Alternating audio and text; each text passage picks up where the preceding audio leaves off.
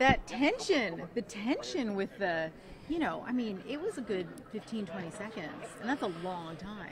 It was a long time. You know what? But honestly, I'm not gonna lie. When Earth, Wind, and Fire started playing, I was like, this is pretty cool. I'm like, calm down. Yeah, like I said, if I had to lose anyone, I'm glad it was Huntley. He's so deserving, very proud of him. And you know what? Being on the first team Reba, we made it to the finale, top 2. Being from Missouri myself, it's farther than anyone else from Missouri has made it on the show, so I've already set a record. And being a minor, being the last kid standing for the last few rounds is really insane. And for America to vote me into top 2, it's crazy. And very well deserved. You worked really hard for it. Your just your range in not just your vocal range, but your range in emotions and all the different styles you brought in and the things that you were trying really showed so many different sides. It feels like you can do anything. Do you feel like you expanded your horizons on this show with Reba? I feel like I definitely have. Just like being here is so insane, and to be able to work with Reba and all the amazing coaches, like seeing them in person, let alone like through a TV screen, it's really like insane. Like watching the show and then going back to our hotel and then seeing it, it's like this happened for real. Like I'm not just seeing this through a screen. Like I did that in person.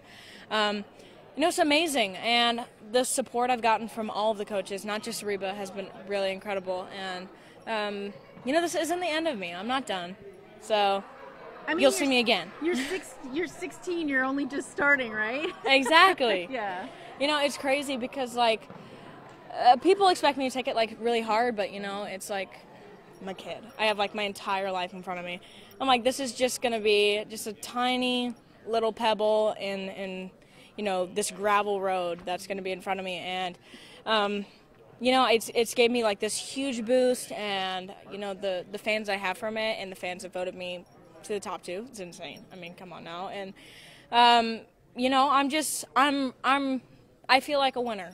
I've made it farther than a lot of people can say, and I'm in a very small group of people that have even made it to this point, so I feel really good. Okay, so to your St. Louis fans, to your TV station back there at home, and they were really into it. I was talking about you right at like, I think they had a live shot right at 11:05. And they had all the, all your fans all, gathering and crying and weeping. Give them the consolation. Tell them how you're feeling and what's next for you so that they don't feel too bad. Well, I feel great. Don't worry about me. You'll see me again. I'm not quitting music. I'm only going to have nightmares for the rest of my life. I'm just kidding. No. But no. No, I feel really good. Yeah, this isn't the end of me. I'm not giving up, and you can't win them all, it's one of those things, it's like there's so many people, like Morgan Wallen didn't win the show, and look at him now. I mean, it's crazy. So I feel great. I am a winner. I feel good, just because I didn't win the entire show, I made it to the top 2. I mean, come on now, I was that close. So, yeah, I feel great. I'm a winner.